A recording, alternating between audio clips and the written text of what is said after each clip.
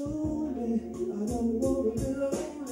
am Will, aka DJ Slept On. This is Kevin, aka Almost Lost, and that's our stage names. And we make music under the name Crabslackerz.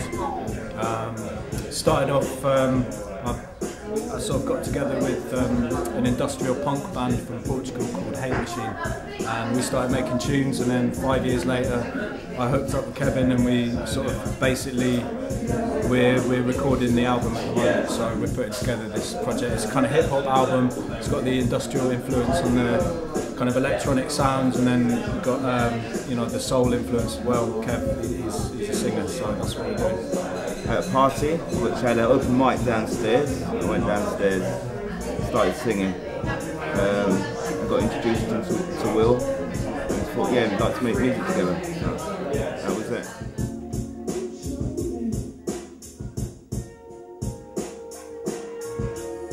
He said it's like hip hop industrial. I guess maybe again with a soulful vibe on it. Yeah, we're just sort of making an independent album. We think we got some original music, some original lyrics, and kind of got our own style.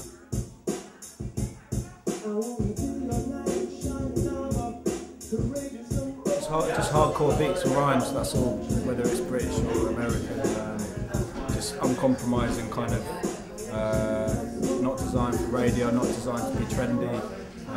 Just kind of, yeah, tough music, but you know, it doesn't mean that it can't be soulful and things like that. Well, I liked my music, well, I guess it's soul.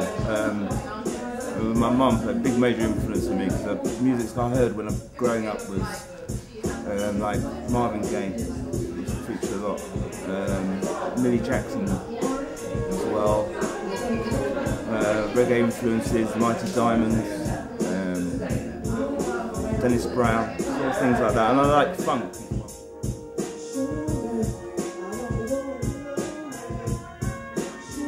It's a very inspiring scene for me. I think it's a great scene. It's quite small, but the stuff people are doing is quite amazing. So yeah, definitely get inspired when, you know, hearing certain people. I'd definitely say more along the lines of what people call UK hip hop, rather than sort of a more dancey kind of, or more garagey, grimy, drum and bassy. I prefer kind of like just sort of straight up hip hop stuff. Really.